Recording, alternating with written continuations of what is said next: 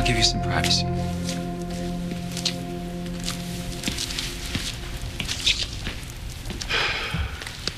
We talked about this. You said you understood. I do understand. Then get on that plane and go. Greenlee, I was recently reminded that I need to be honest with myself and with the people I love, and it would be anything but honest if I told you that I was all right with just going back to Europe and leaving you here all by yourself. I mean, what if something would happen? What if you get in trouble? What if you need... I have David. Yeah, okay. Look, I know you think you owe David for saving your life, but Greenlee, come on. You know what he's like.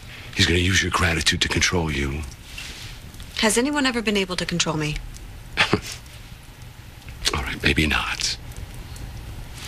My God, I've missed you so much. I've missed you too.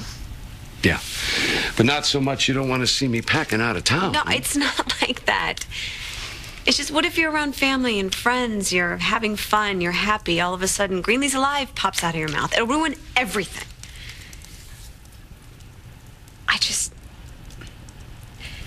I really, really want to surprise Ryan.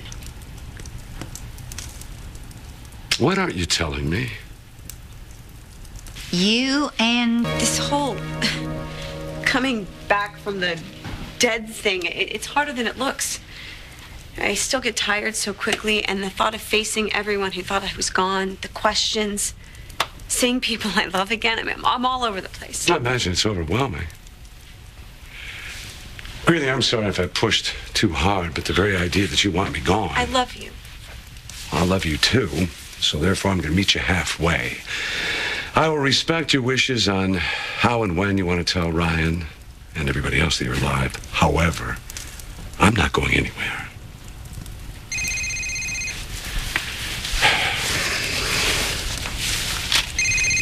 Well, that's my Paris client. Don't go anywhere. I'll be right back. This won't take long. Bonjour, Jean-Jacques. Oui? Go.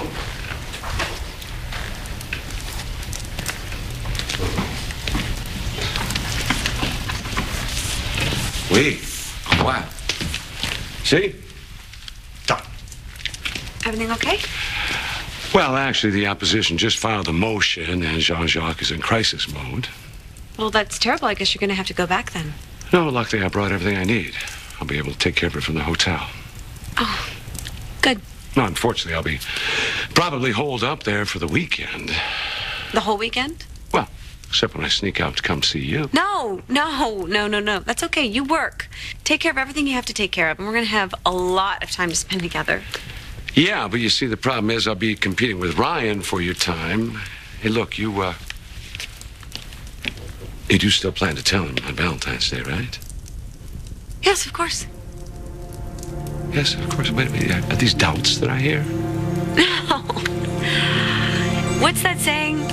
Man makes plans and God laughs.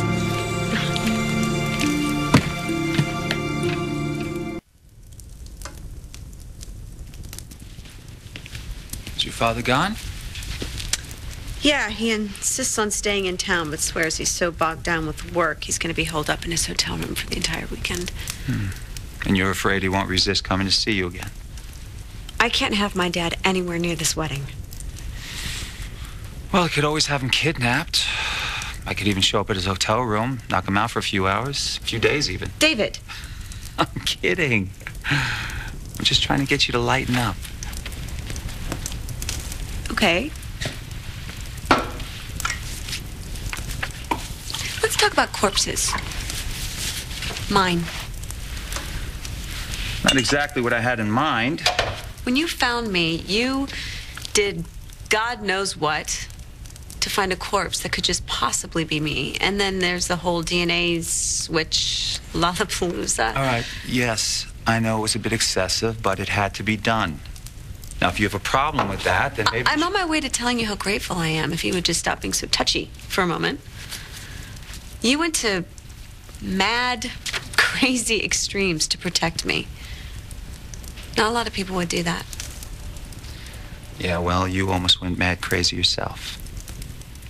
When Ryan decked me, I thought you were going to clobber him. So thank you for protecting me. Not a lot of people would do that. No one would. Yeah, you're right. Look at this. All this genius planning, and for what? Ryan may not even show up at the wedding. He hasn't seen his invitation yet. What difference does that make?